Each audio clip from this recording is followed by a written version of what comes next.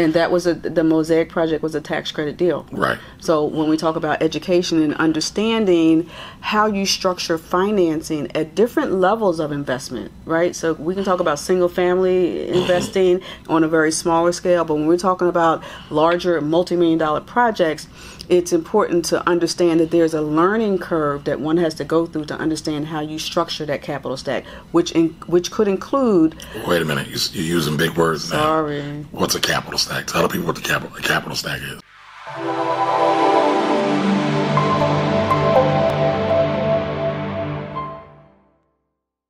All right, everybody, welcome to the Finance Rebel Show. I am Kamari Ellis. I have my wonderful guest here today, Ms. Kim Babb. Ms. Kim Babb is a real estate investor, a designer of many disciplines and many things, and an entrepreneur.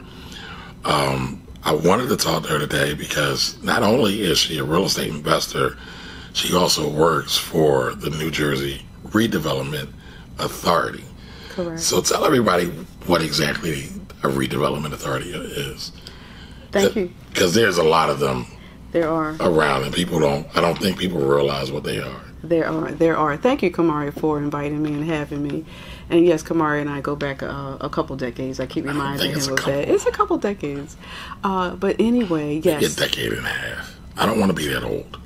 Seasoned. Seasoned? We are seasoned. Okay. Right. I am the Chief Strategy Officer at the New Jersey Redevelopment Authority. And I have been there for 2 decades. Interestingly enough. Wow. Yes. The New Jersey Redevelopment Authority is an independent state finance authority. And what that means is we really act like a bank. Although we report up into the Department of Community Affairs, we have a president and CEO, Leslie Anderson. We also have a board of directors.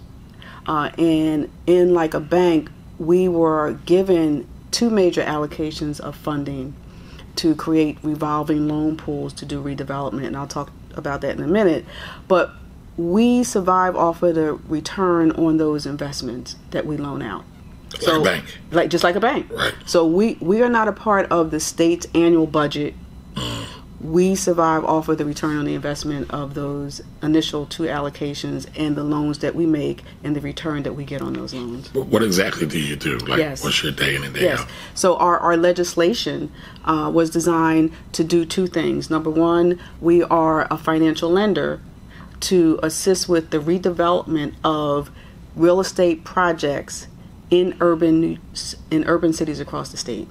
So there are about 70 classified as urban cities across the state of New Jersey, like Camden, like Willingboro, like Lawnside, Jersey City, Newark, Elizabeth. So we can finance redevelopment projects in those cities only. The other side of our legislation is offering technical assistance. And 14 years ago, I led the team to create the vision of our president and CEO, because we're not a large group of folks. We're a mean, lean team is what I call us. And so rather than dispatching us across the state, her vision was to create a hub of training. So we created the New Jersey Redevelopment Authority's Redevelopment Training Institute, which is a regionally recognized training institute where we offer a couple things. Number one, we offer half-day, full-day, multi-day classes on understanding the rudiments around redevelopment. For example, understanding what is a pilot, what is a tax abatement, what are tax credits, what is the redevelopment law in New Jersey. We've done classes interestingly designed on gentrification. Right? And I'll just put a pin in that for a second. My team and I came up with a creative approach to it, in that we brought in an economist to talk about why cities are built around workforce housing, and then we brought in a psychologist to really talk about and address, when we talk about how communities are built and historically, the urban cores, and for example, the white flight of the 70s into the suburbs, the populations that were left behind. They went through psychological challenges because of the disinvestment in the infrastructure, the disinvestment in the housing. So that's an example of gentrification and how we kind of peel that onion back in a classroom setting. But we offer all sorts of classes specifically around redevelopment. It's funny you bring up gentrification and white flight. Yes. Because I just read a book called The Color of Law. Got it. Great read. Talk about white flight. It's crazy, but just how redlining basically shaped neighborhoods in cities across this country. Yes. Very much adversely to the effect of the black community. Correct. So that's very interesting. Yeah. Very interesting. And so in the Training Institute, we have explored and peeled back the onion on a number of different topics. We also use case study, real estate development projects as case studies over a 2-day classroom period.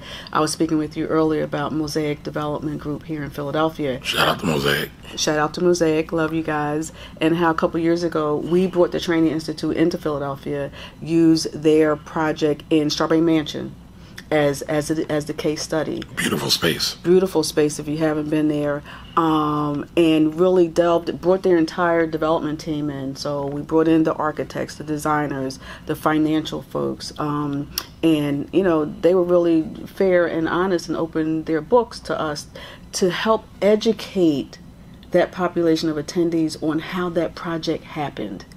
Right. And that project, for everybody that knows, was multi-millions. I forget how many millions it was, but multi-millions. It wasn't just something that you kind of wake up one day and say, oh, I'm going to build this. I think they've got 30 to 50 units in Correct. there. Yes. Somewhere around there. It's a huge space. It was an old factory or warehouse. It was an old railroad. It was a railroad house. Yeah. Right. And so they redeveloped that. And so a lot of times you'll see in cities these governmental authorities that will help and set up people to do different developments. And I think that's something we rarely talk about.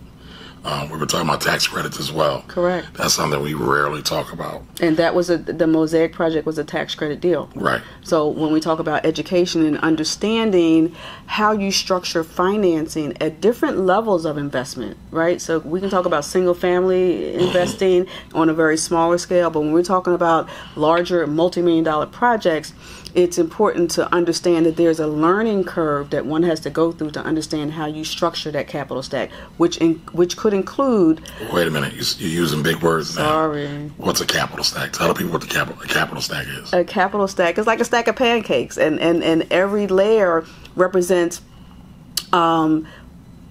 financing that you're going to use to get to the overall cost to develop that project. So it's like the mix. So you might have some cash. Correct. You might have some equity. Correct. You might have some debt. Yes. And that's the stack. Correct. Right. Okay. Yes. And that has to be thought out way ahead of time. Okay. So that you can build the project.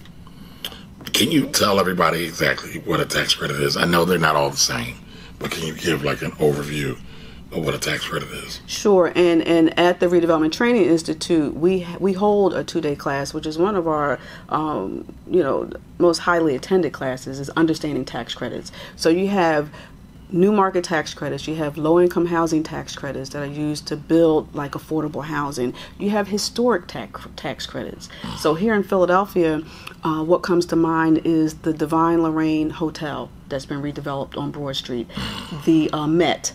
Right, they both use historic tax credits. You have energy tax credits. There's like a short list of maybe about a half a dozen or a dozen tax credits, and basically, they're federal programs. Okay. That if you're building a historic building, they will allow you. And I'm not an expert in tax credits, so don't quote me on every detail. But basically, it's money that goes into your project as equity for a period of time.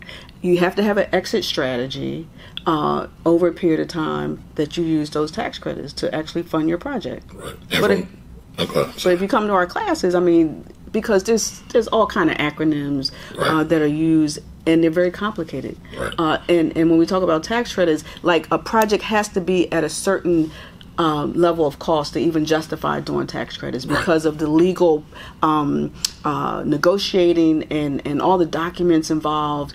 There has to be the project has to be a certain size in order to justify us using tax credits. But for everybody watching, just to kind of put it in a simplified type way, right? Thinking tax credits is like money. It's money to help your project. I have a client that's doing some tax credit work out in the Midwest right now. So I've had the opportunity to kind of see it. Again, I'm not an expert at it, but he's got several parcels of land, and he's looking to develop it. And the development has to be justified to the folks that are in power, the political people that are in power, because they want to see how is this development going to have a positive impact in the area that it's located in. Yes. And so they're getting funding to help build from the government. I mean, so you have a lot of wealthy people, a lot of rich people in real estate using tax credits to help finance their deals.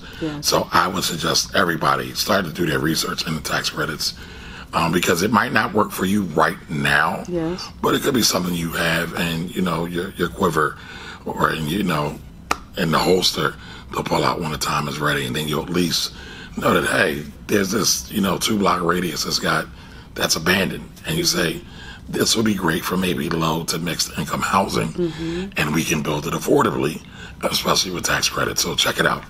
So you've been working with the Redevelopment Authority for how long? 22 years. So you've been in and out of real estate, just about every facet of real estate throughout your career. Correct. From owning it at the personal level, to working at it at a governmental agency, and working through large-scale development projects. Correct. And so just to kind of, amplify that journey, specifically at the Redevelopment Authority, I didn't have a finance background back in the 90s when I came in, and they were managing a community-driven redevelopment visioning program called the Urban Coordinating Council. And so I got involved in it at that level, where I was working with the community and the stakeholders around what their vision was to redevelop their commercial quarter, right? And then I transitioned into an underwriter on the finance side. So I boned up, got educated on finance, and was out there looking for the deals for us to finance. So tell them what an underwriter does. So a underwriter, in the sense of the Redevelopment Authority, because we're like a bank, we only make money if we lend money. So I went out into these municipalities looking for developers or municipalities who wanted to do projects that fit our appetite for lending. I would bring that project in, scrutinize it, look at all the financials, the timeline, to make sure that it was bankable. And bankable means? Bankable means that the project can be built within a time frame at a certain cost. We lend our money, we get a return on that investment based on basically, can they make money off the project? Yeah, we want to make money off the project. And so I did the underwriting on projects, and then I moved into and became a instructional designer by leading the team to build the vision of our president and CEO and creating the Redevelopment Training Institute. So we're actually in our 14th year of the Training Institute. We are a regionally recognized training institute. We've had people attend from 10 states around the country. If you are an attorney in New Jersey specifically, but a planner anywhere in the country, if you are a tax assessor, and various other disciplines, you can come and get continuing education credits by coming to our classes. So we've grown a pretty solid and respectable and credible training institute where you can come and learn how to do real estate. And so all this experience, from owning your own personal real estate portfolio to working at the New Jersey Redevelopment Authority, I'm sure you're pouring that in to LandLord Docs. Yes, I am. Every day, with the document, the bundle pack that you're offering, as long as the coaching pack that you're offering as well. And I'm glad you said that, because at every level of real estate, if you're holding it, right, from a single family portfolio, which my partner and I at Babb Properties LLC has primarily single family properties to large-scale office buildings. There's a property manager or management company in place that has to maintain, scrutinize, screen those tenants. Right. On the commercial side and the residential side. So the property management piece is critical to the performance of your asset. Absolutely. And so that's why we created the LandLord Docs 30 bundle of documents to help you have the systems in place to screen and manage your tenants. So www.LLDOCS30.com is our website. There you go. There you go. Well, thank you, everybody. Thank you for watching. Hopefully you understand tax credits a little bit. Hopefully you understand that real estate is very vast and there are a multitude of opportunities out there. So all you got to do now is go out there and find them. So thank you for watching the Finance Rebel Show. We'll be back with your next episode at another time. Later.